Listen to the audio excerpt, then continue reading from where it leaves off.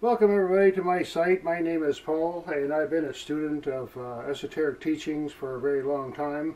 Ever since I was in college, I've also been fascinated by a lot of the sciences, and I was able to grow up in India. I traveled a lot when I was young. My parents took me around and saw some interesting places in the world.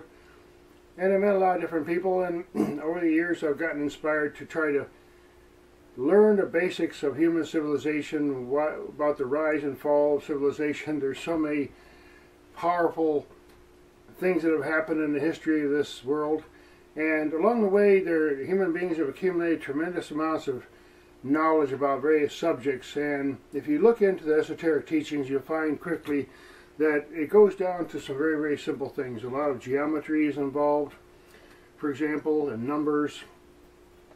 And ancient people did things very differently, and they had a very different perspective on life. Generally, you can see that in ancient history, what was considered fun back in those days, entertainment, was to enjoy your own consciousness. We didn't have a TV or electronic things to stare at all the time.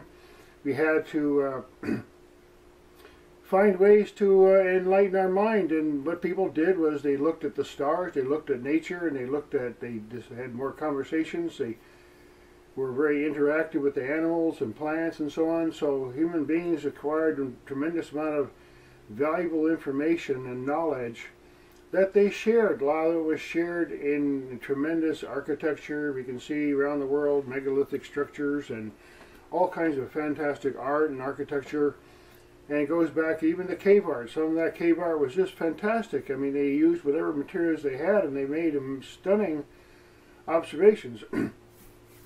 So it was clear to me as I was growing up that human beings had tremendous potential, and we're not realizing it. I mean, you have the Da Vinci's and the Michelangelos and the Newtons and so many thousands of other geniuses that we hear about, but throughout history there have been millions and millions of really brilliant human beings. They accomplished all kinds of fantastic things, and many of the structures that we see today around the world, we wonder, like, how in the world did they even do this? How did they build it?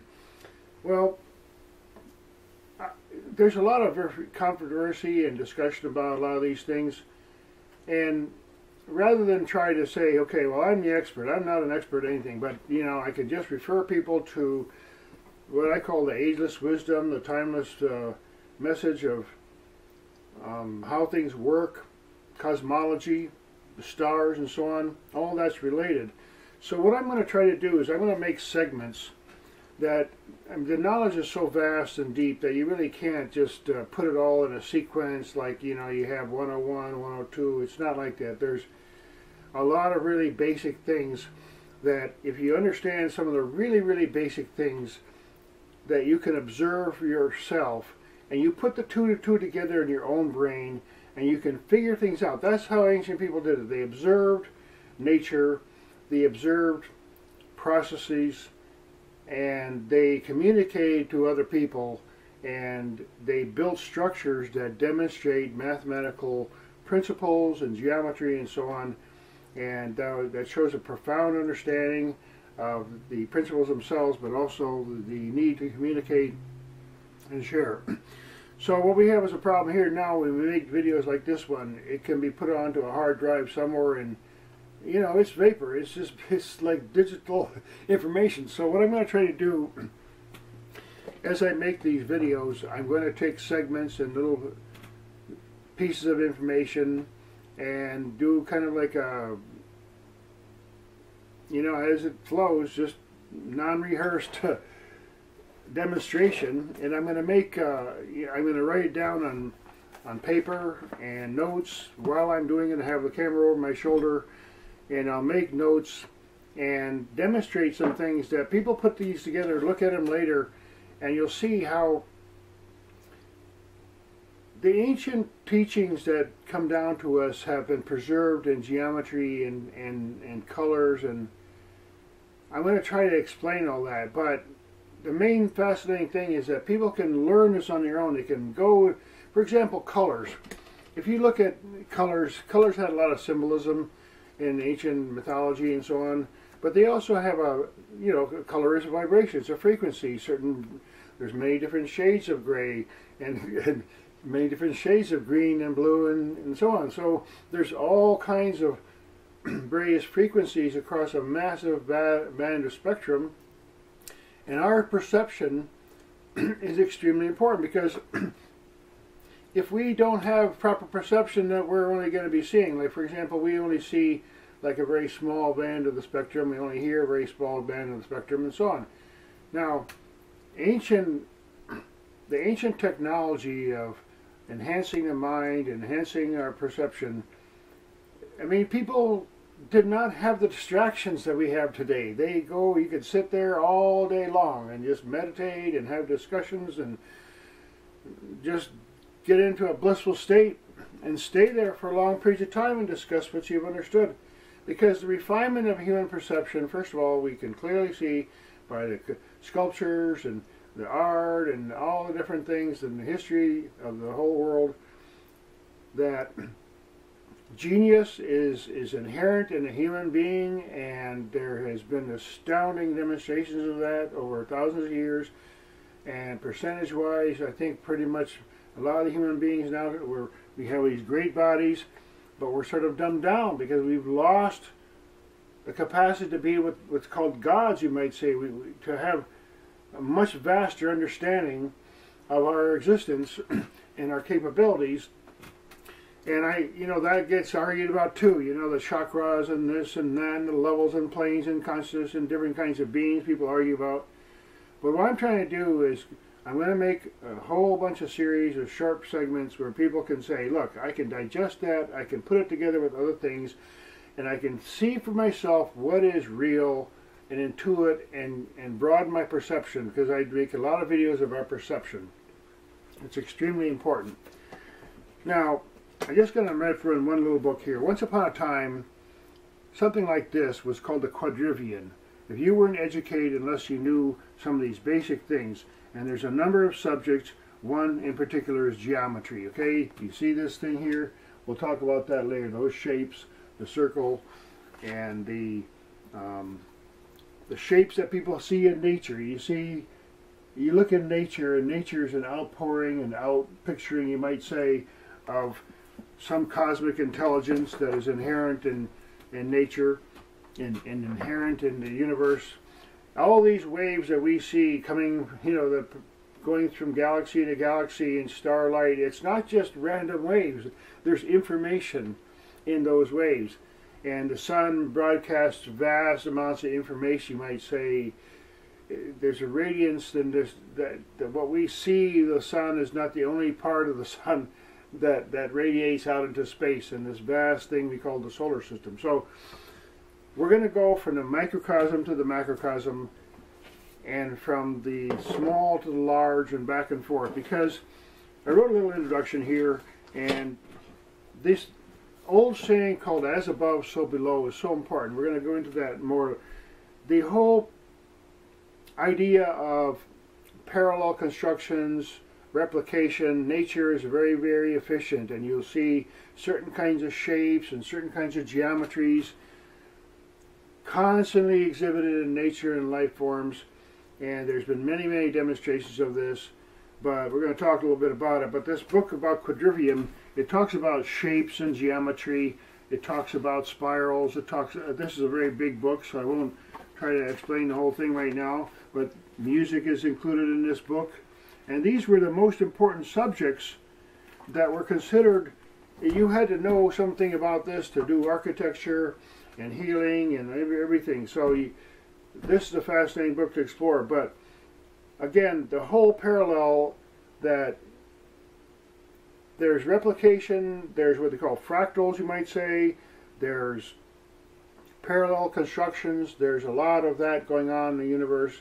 And as you look and observe that, for example, anybody can observe a whirlpool or a little spiral in a little bit of water. And they say, well, that makes sense. So what are the characteristics? So what happens if I put a leaf in that spiral, it'll spin and this.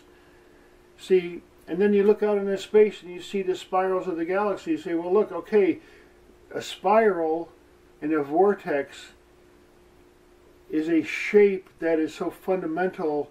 It's a shape of movement and so on. And for example, this shape right here, this tetrahedron, and these colors. You see, everything is related, and that's what we're going to explore in a lot of these videos. And because it's so complex, you can't really, get into making the whole sequence, as I said. It's just something you put together little by little, and you go from the simple facts and the simple geometries, and then you expand it to other aspects of our existence. Now, I want to talk a little more about perception before we get into some of the actual, I'll call them lessons, but they're just demonstrations, you might say. And I'm going to do them kind of randomly, and I'm not going to edit them very much. I'm going to add as much imagery and perhaps sounds as I can, when I make these videos. But I'm a little bit of production, and I just have a, basic system here.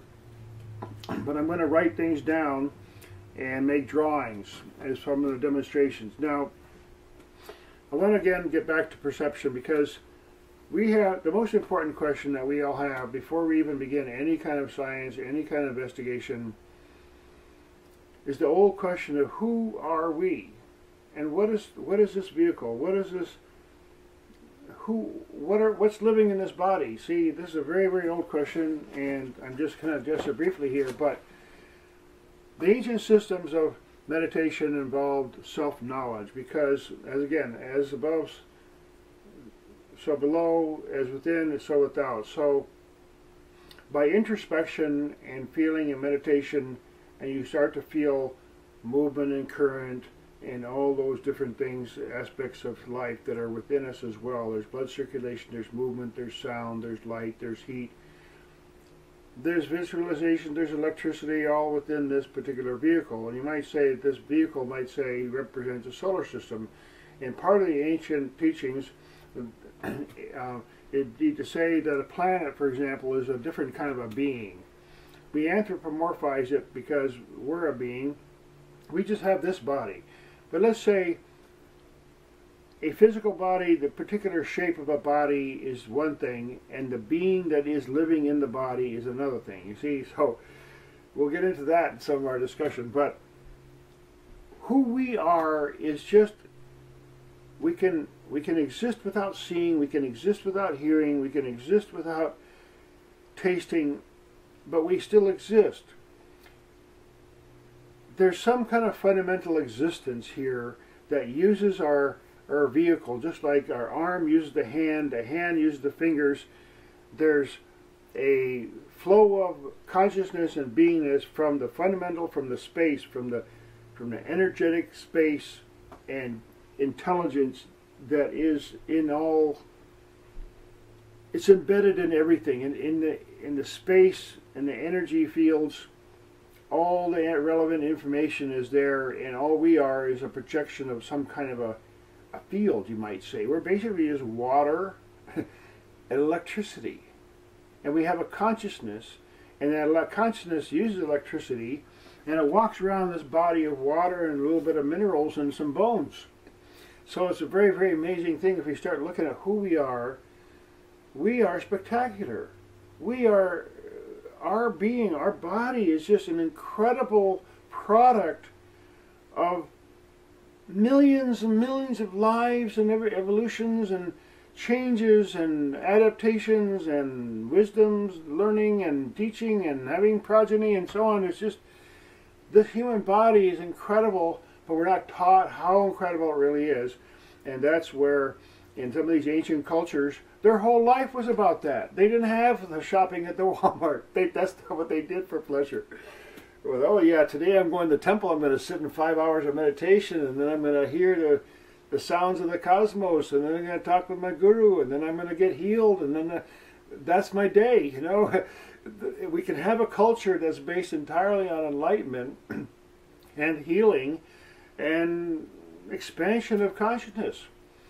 And I felt very committed because I felt like I've learned so much over the years, and like, man, there's so many things that would help everybody, just simple things that we can learn for ourselves, that the way to test how it's good is you practice it, and you just, knowledge has to be practical. It can't be theoretical. There's so much theoretical stuff online these days, and it's good. It gives you a rough, one thing it does is hey, you know, life is fantastic. There's people that have all kinds of incredible experiences, and life is amazing. So let me have some of those nice experiences. Let me investigate some of these fantastic mysteries for myself, and then I'm going to have a fuller experience of being a human being. So that's kind of what it's all about. It's about like having some understanding of what this glorious existence is, that we live in this body, but we're not this body. We have to think of ourselves as we're a horse and we're riding this horse, okay? And if you learn how the horse works and cooperate with the horse, you get along just fine. The horse goes where you want and so on. So the idea of getting our consciousness above and beyond normal, what we call normal senses, because let's say any physical sense that we have is already a miracle. Forget it, you know, clairaudience and all those kinds of things, okay. But just being able to see and touch and all that, that's incredible. And we can make it subtler. We can get better at touch. We can get better at taste. We can get better at smell. We can get better at seeing by taking care of our body and so on, and learning that, hey, you know, let's say, for example, you say, I know I can pick up 10 pounds, but one day you pick up 20. Say, well, I didn't know I could pick up 20 pounds. Maybe I'll try 30. See, we have to test and expand on our own.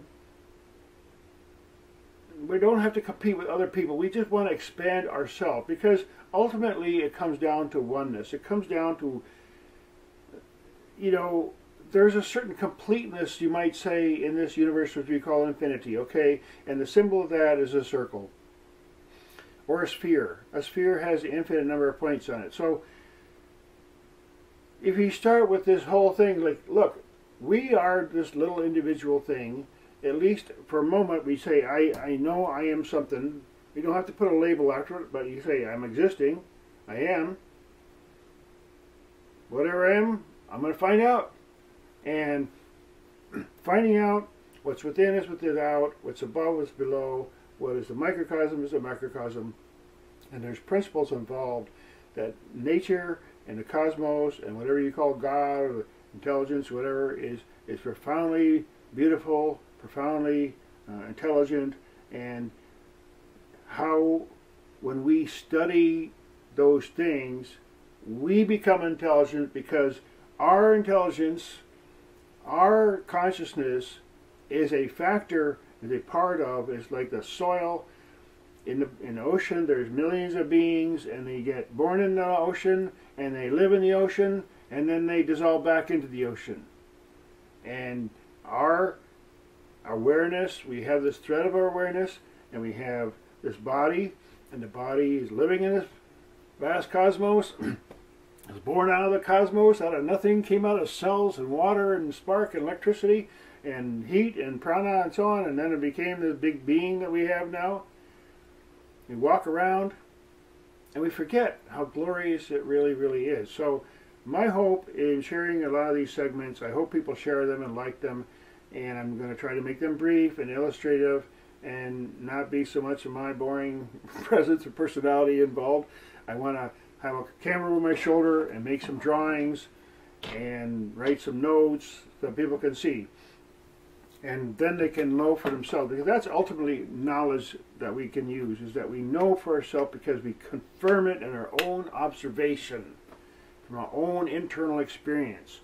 Then we know, and that there's an infinite amount to know, so that's a good thing. There's just an endless journey, and each of us takes it in a little bit different way, and that's the beauty, because then we can share. Again, getting back to my main point, is I wanted to share a lot of experience that I've had. I've practiced meditation for a long time. My teacher's name is Prem Rawat. He taught me very simple techniques that I practice still, and I've listened very humbly and open-mindedly to many, many other kinds of people and discussions, and I benefit from all of them. I still practice a particular meditation, and I can say I've had a lot of profound experiences. Really can't say much, because we all have our own private experiences, but one thing I know for sure, that this life is really incredible, and we're here riding on this pony. Basically, we're going to be here a short time, so there's a certain time of the essence. We want to know ourselves, we want to discover our full potential, and we We can't be told how to do this. It's not something someone just tells you, you must do this, or much. There's, nature's fascinating. God, consciousness, all that is fascinating, endlessly fascinating. So our own curiosity and our thirst and need to understand is going to drive us to help having real knowledge, because curiosity is a holy thing. It's a good thing. It drives us in a certain direction, and it draws answers. But then we got to continue with it, because the responsibility is respond to what we learn. Try to put some things into practice, because all the knowledge in the world doesn't do you any good if you don't put it into practice and enjoy the fruits of it every single day in life. And I'll make it a little quick finalize here that I made a few notes here that knowing ourselves involves in increasing our perception, and we are more than what we presume. We have a vast unrealized potential. And time is passing, so it's of the essence. And who are we? The first most important question is, and the answer is a continuous process of understanding, because it's not like you say, okay, who am I? And then the guru says, okay, well, this is who you are, and here's the sentence. It's not like that. Here's a door. You walk through this door and explore this vast inner world that parallels the outer world. Again, inner, outer, parallel. There's a psyche, there's a underlying consciousness in the cosmos, and when we look at other beings, and instead of seeing them as different, we see them as a part of that existence. Just like all the same trees come out of the same soil and go back to the same soil, we all come from the same place, go back to the same place, and all we're doing here is trying to live here and increase our perception and enjoy. So the principles of nature reflect back to us information about our existence and who we are. Again, observing nature. Nature has been observed for thousands of years. In fact, we don't even observe nature now anywhere near as much as they did long ago, because they used to sleep out the stars and see amazing things. So I'm going to start and make again a bunch of videos, so please share and like. I know I'm a tiny voice out here. I'm not like infinitely popular. It's okay. And if anybody gets any benefit from it, my job is done. So I hope people enjoy my videos, and I enjoy feedback, and I listen to a lot of content, and I certainly appreciate when people share things with me that I have not heard about. So I'm a continuous student, and I think we all should be. So I hope you enjoy, and thanks again for watching.